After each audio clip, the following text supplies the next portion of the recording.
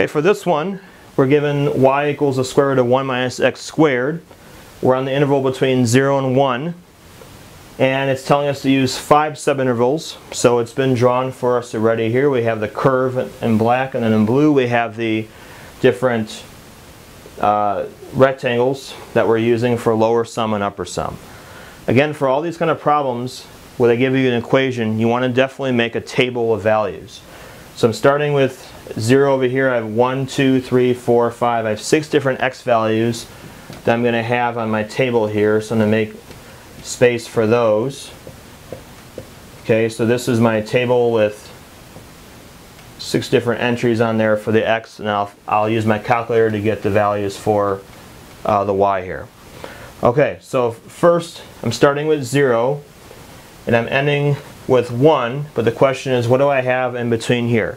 Okay, what you're going to do is you're always going to take the whole entire interval from 0 to 1, that's 1, we now divide it by 5. 1 divided by 5 is 0.2. So each of these is 0.2. So we're going to do 0.2, 0.4, 0.6, 0.8.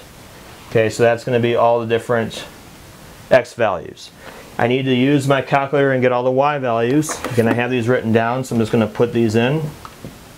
0.98, 0.92, and then we have 0.8, 0.6, and then 0. Okay, so this will be our exact values. Once we have this, we're going to use our picture in order to do the upper sums and the lower sums.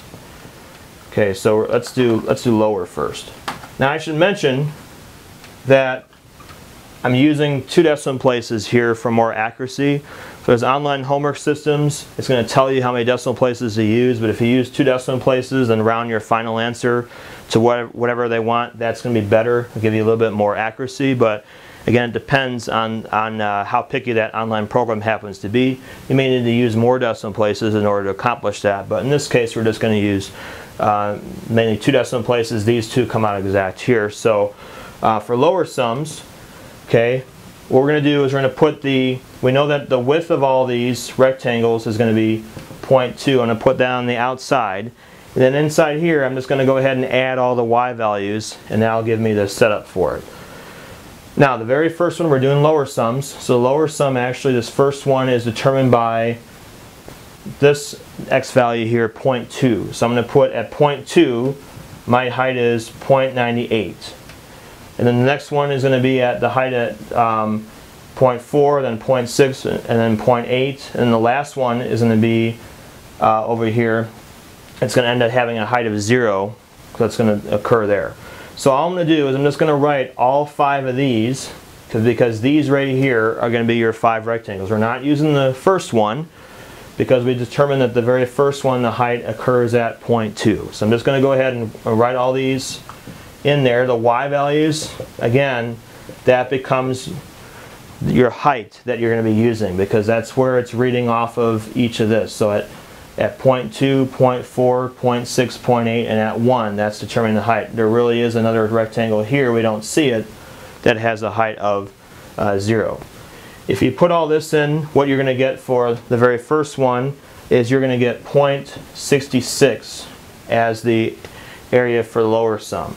Now I want to do upper sum.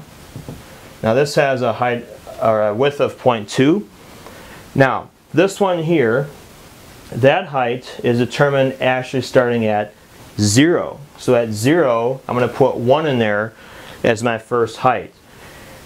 For all these, it's going to keep on going. I'm going to use all the y values off of this table here. Now the very last one, the height is determined at this point here at 0.8, not at 1. So what I'm going to do is I'm just going to do 1.98 all the way up to here, and I'm going to stop, because that's the very last height is going to be at the x value of 0.8. I'm getting the height off of it from there. Okay, so I have 1 and then 0.98, 0.92, 0.8, and then 0.6. If I calculate all of that, then we get 0.86. So that means that your actual area is going to be between 0.66 and 0.86.